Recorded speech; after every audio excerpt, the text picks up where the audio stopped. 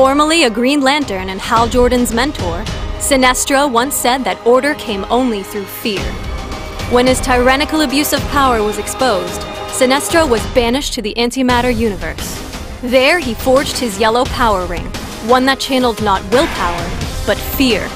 Now, leader of his own Lantern Corps, Sinestro seeks to bring his vision of order to the universe and vengeance upon all Green Lanterns. The fearsome tyrant is a blaster using will as a resource to terrorize and finish off weakened prey. His passive is Yellow Impurity. Sinestro's skills mark targets with Yellow Impurity. If a target is marked, Sinestro's core skills receive a powerful bonus effect.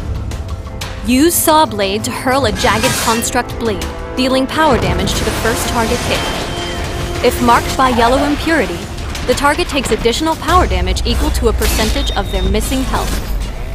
Reap enemies with Dread Scythe, dealing power damage to all targets in a wide cone. If marked by Yellow Impurity, enemies are also silenced. Use Cull the Weak to dash to a target location and deal power damage to all nearby enemies. When Sinestro kills an enemy champion, the cooldown on Cull the Weak is reset. If marked by Yellow Impurity, enemies are dealt additional power damage. Sinestro's ultimate is Fear Incarnate. As a skill shot, he launches Parallax, the living embodiment of fear. If Parallax hits an enemy champion, they're stunned and dealt power damage for the skill's duration.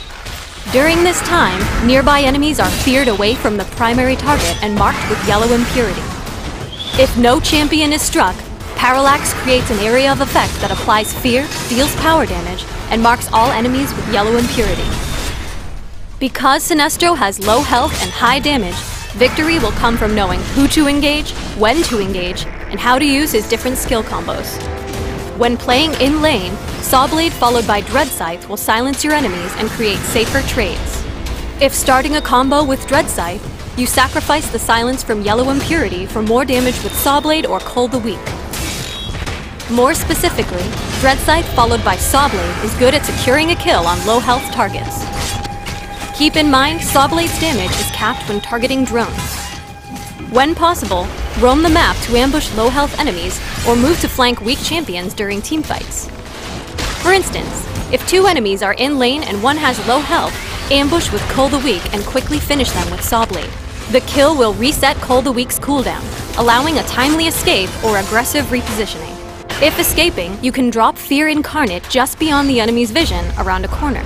This way, Fear Incarnate will be waiting on the ground as your enemies round the corner, and run straight into power damage and a fear.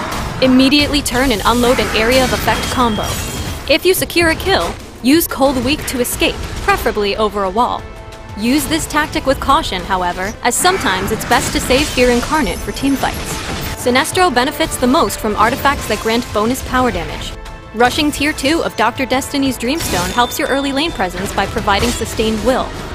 Next, the power penetration from Cosmic Belt or Book of Eternity is often essential, as enemies will counter-build power armor. Neron's Contract is also very useful, as it provides great defensive stats and the Blood Bargain active skill, which suits Sinestro's skill set. Sinestro's Psychic Assault slows a target and shreds their attack and power armor. This allows you to single out and soften a target during surprise attacks or teamfights. Teach fools the meaning of fear as Sinestro, Tyrant of Korgar.